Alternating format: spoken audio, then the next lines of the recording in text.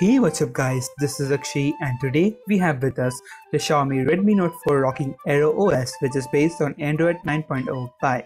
So in this video, we'll further explore this ROM with the tutorial and download link given in the video description. So without further ado, let's get started.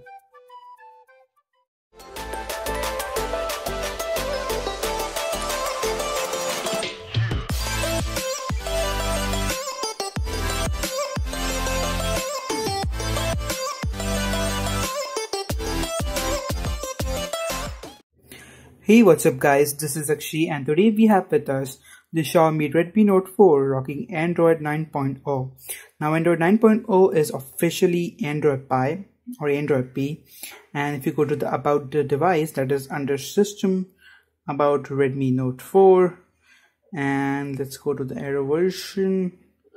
Let's go to, this is changed right now, Android version 9.0. So you can see the Android version is 9. If I tap it several times, you get this P logo right now, which is again Android P, and it's really cool. And take my words, the ROM is super fast. It's super smooth, super fast. I'm in love with this right now, and this is the most stable and most smoothest ROM at the early build of Android. Take my words.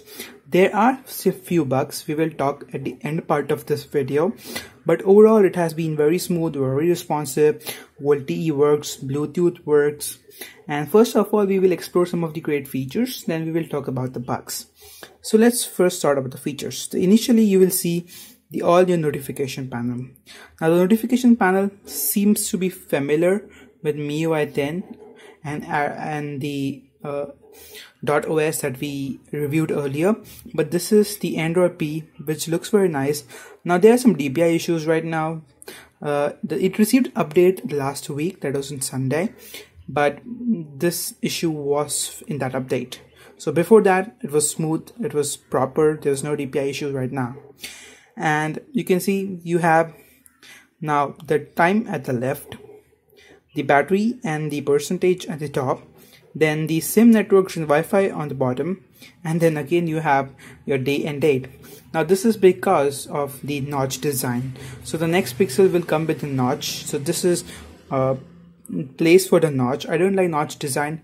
It is basically wasting my space right now on my phone, but still good. Notification has really improved. The other big thing which is fantastic is the new recent tab. Just look at this. It's super smooth, super fast, and it has no features like tap and hold or something like that. It's just swipe up to remove, and there you have it. It looks beautiful. Also you have this Android 8.0 based icons, and rest everything looks familiar. You have some new features in the settings. The number one is digital well-being.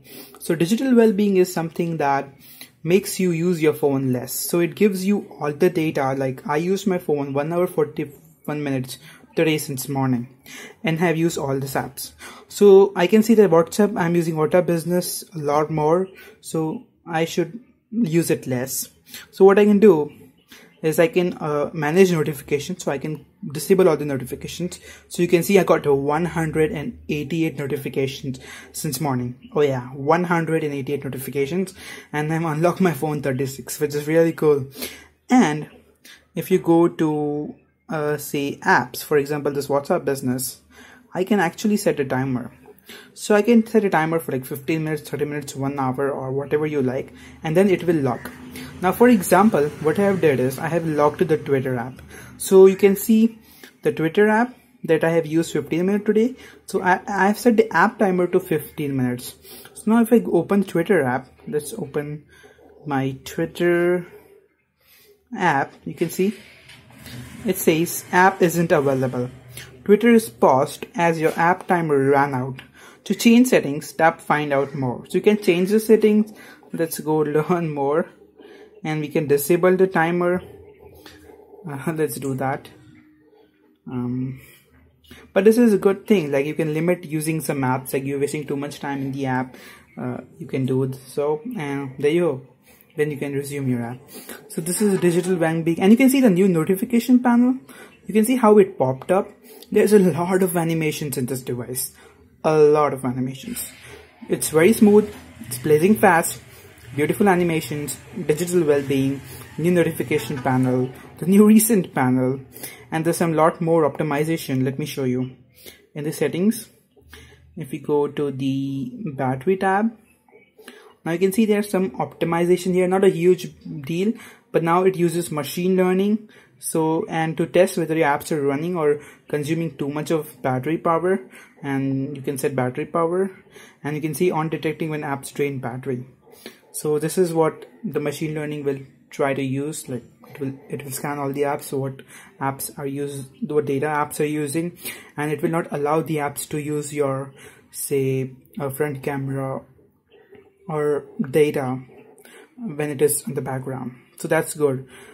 Also, you get some new tweaks in the lock screen, notifications. You also get a new ambient display look, well, which I can't show you right now because I don't have any device to message. This device is currently, the E1 is currently shooting the camera. So overall, this is a very nice ROM with very good features. You can see the storage, 28% used. Basically, machine learning is everywhere. And also talking about customization, so I've used USB extended ROM and all the ROM in past. They have some special panel for customization. This ROM is near stock. It has very few customization. So let's go to the display, and now you can see it has customizations here. So you can set the display size, screensaver, ambient display. So you have new notifications, you have accidental wake up, you have clock and date customization, battery icon style. So this is inside the display app, which is good. It gives near to stock Android experience. You have your USB recents to tweak if you want, and some minor tweak. There's no huge tweak like we found on ESP extended or .os, but really nice ROM. Now let's talk about bugs. Of course, this is a very early version of Android, so bugs are acceptable. So there's a Bluetooth bug. So if you turn off the Bluetooth, now you can see it will turn out automatically. Let's lock the device. Let's unlock the device, and you can see Face ID is not working currently. Okay, it's solved. So actually it was turning Bluetooth on for some reasons. So it turns Bluetooth on for some reason, same for the Wi-Fi. And every time you boot, it will ask you to choose dataset. So every time you boot, it will give you notifications like your SIM is changed, which is a very weird bug. It basically creates problems in the banking apps. So that's weird, but if that is fixed, VoLTE doesn't work. So the first time when I flashed this ROM, VoLTE was not working, but when I flashed it again, I got some SIM errors, but then VoLTE was working. So this kind of hit or a miss. Okay, very early versions of Android can understand, but that will be fixed very soon. So very great ROM, VoLTE works, Bluetooth works, everything works smooth, really fast, some good features out there. Really happy with the performance. I will leave all the download links and the tutorial in the description below of our website. You can follow that. And overall, a very nice ROM for the Redmi Note 4. If you hate MIUI ads, then basically you can try. Also, you have some new volume icon that I forgot to tell. So there you go. It looks like MIUI, yeah.